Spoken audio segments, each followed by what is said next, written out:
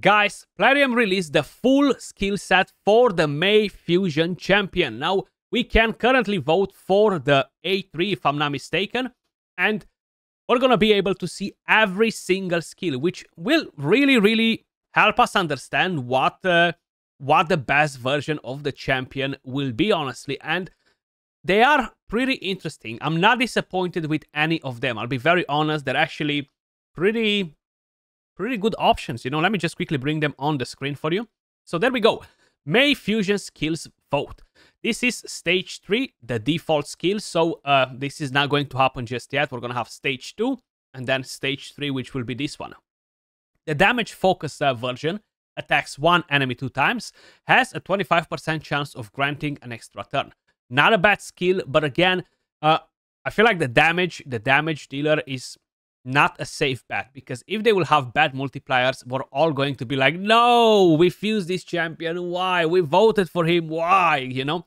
So that's one of the main reasons why I would recommend pretty much not to vote on him. But then they can surprise us with very good multipliers and we'll be like, damn, this was actually really solid, you know? It could have been something. But I feel like it's a risk that we gotta take. Then, the defense focus one, which by the way seems to be the winning one for the A3. Attacks one enemy 2 times. Each hit has a chance of placing a provoke debuff for 1 turn.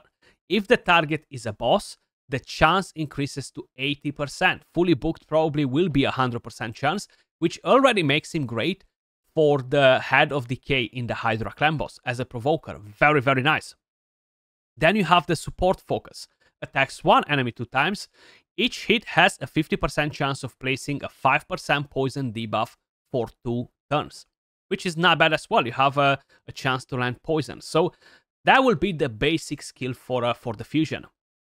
If we are actually moving over to the second option, which is the A2, and this is stage 2 of the voting, which will happen in like 4 days if I'm not mistaken. The damage focus one. Attacks all enemies. Before attacking, places an increased attack buff on this champion for 2 turns. The damage inflicted with this skill increases by 5 for each buff on the target. Now, this one so far sounds really good. I'll be very honest with you. If we're gonna hit Stone Skin and all the rest of the buffs, it's not really gonna be very helpful. But overall, it doesn't sound bad. Now, if the multiplier is only a 4.0, like a Supreme Elhain, for example, it's not going to be great for the AoE. It's conditional. They need to have buffs, which again is not a problem. They do have buffs in the current meta, so it's kind of like a win-win. The problem is that Strengthen, Shield, etc. will basically bring in a lot of damage reduction. Now, if the target has no buffs, this skill will ignore 25% of the target's defense. I feel like this would have been better in the following way. If the target has 2 or more buffs, this will ignore 25% of the target's defense. And it would have been a better skill, you know? But again, it's all about multipliers. It's very risky to, to try and vote just for the damage. The defense focus one attacks all enemies.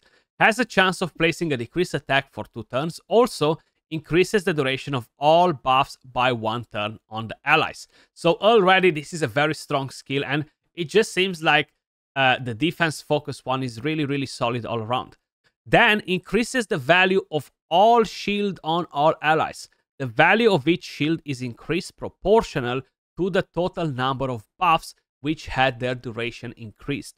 Now, this can actually be very nasty, because you're going to have a lot of buffs if you're planning to use him in Hydra. And I know the Corporate Cadaver team is dead right now with Brockney, so it's not as relevant for it. But overall, it's still an interesting thing. Maybe something else will come in the future that would potentially do some crazy things with the value of the shield. So this, I think, is a very solid skill. Increases the duration of buffs, decrease attack AoE, deals damage, and on top of it, you increase the value of the shield. I think is a very nice one. Then for the support focus one. Attacks all enemies. Has a chance of placing a poison sensitivity debuff for 2 turns. Then instantly activates any poison debuffs on all enemies. And heals all allies by 20% of this champion's max HP. This is actually a nice one. It's basically activating the poisons like Theodore does. So it's not like a full poison detonation, I think, because that is worded a bit differently and they tend to work a bit different. But it might be something very similar with what Elena Ril and Xavier does, just kind of like under a different text, you know, which can be nice. I feel like poison is really not that great anymore. It's not as impactful as it used to be back in the day on the dungeon bosses. Maybe they will change something and poison will become again more relevant.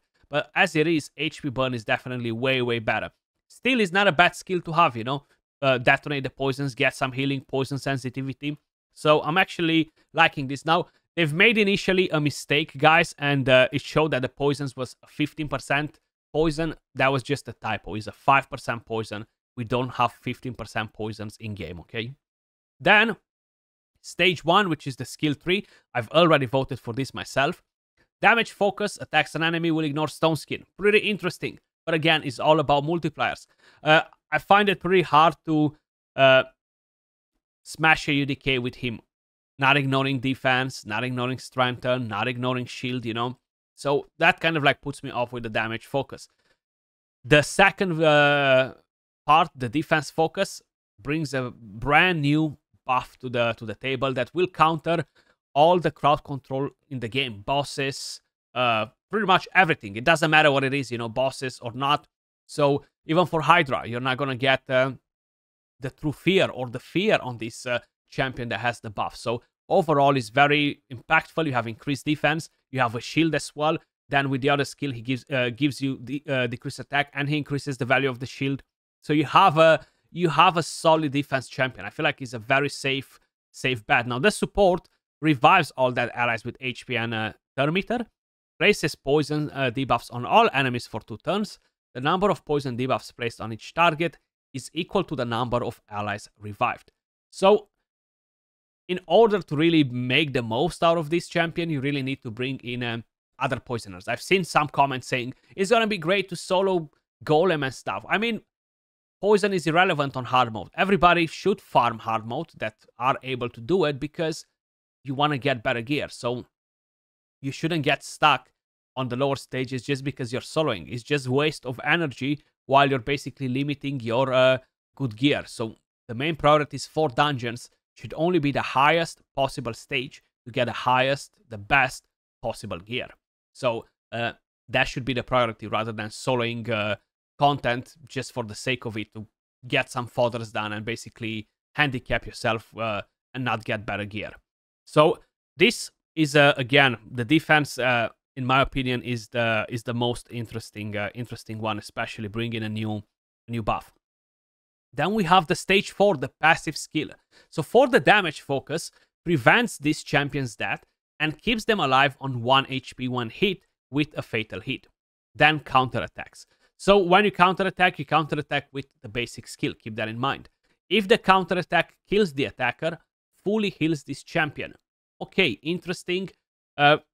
You think if you get smacked by a Taras or by a stronger champion, you're going to be able to kill him? Probably not. Even a UDK can smack you and basically put his champion on 1 HP, then he's going to attack UDK.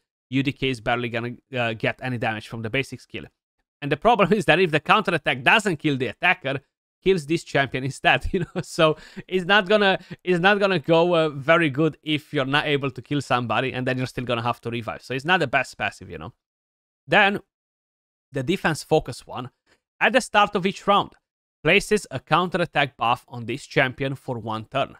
This buff cannot be removed. Now he's going to be amazing for the mischief target in Hydra, guys. You're gonna get decreased attack, you're gonna get shield, you're going to get increased defense. You're going to get the new buff that will basically make your champions immune to crowd control. And with the A1, you're going to get a provoke.